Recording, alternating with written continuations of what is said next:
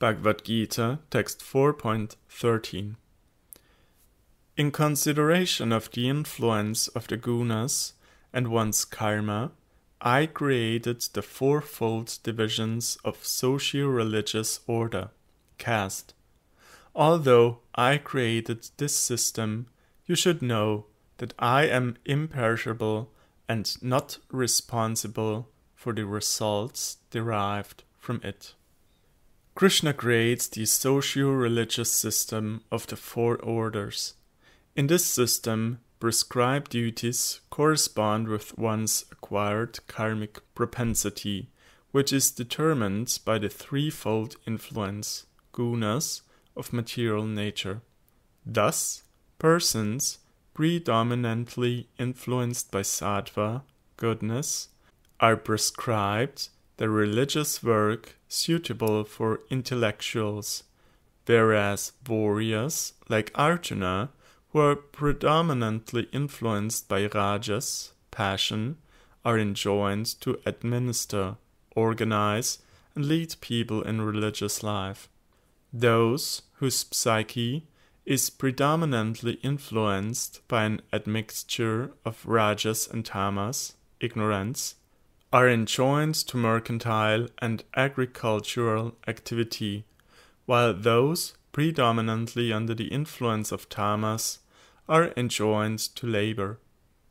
Krischna will speak more about the influence of these modes of nature, gunas, and thereby indirectly about this socio-religious system later, in chapters 14, 17, and 18. Otherwise, the system itself is well known to Arjuna, as it was in place at the time.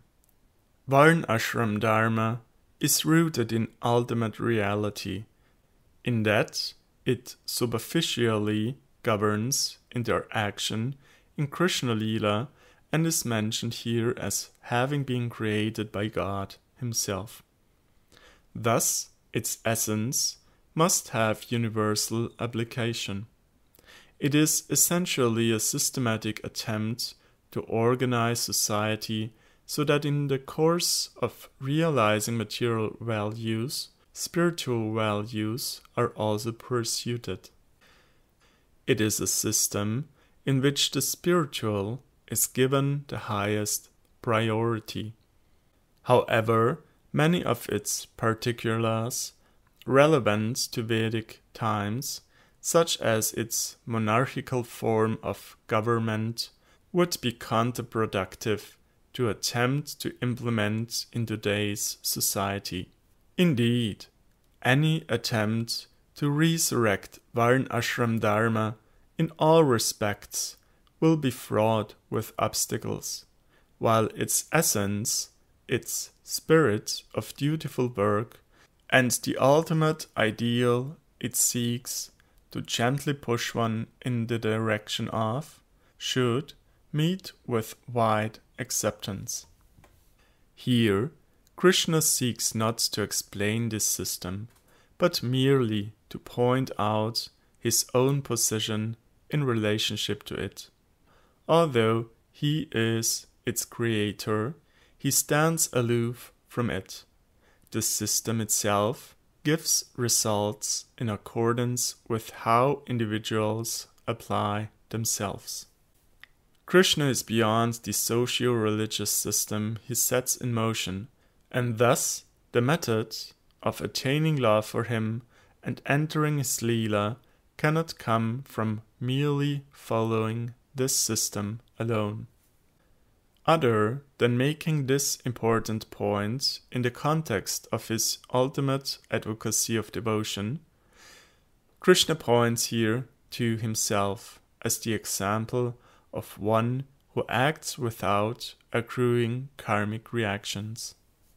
One could hardly imagine doing something more than establishing a socio-religious system, yet although he has done so, Krischna says that he is not bound by it. This is what Krischna wants Arjuna to do at present. Act such that he is not bound by karmic reactions. Krishna also wants Arjuna to understand his supreme status. Thus, while explaining his unique position, knowledge of which is essential for devotion, Krishna also points to his own example in the next verse to further inspire Arjuna to act in karma yoga.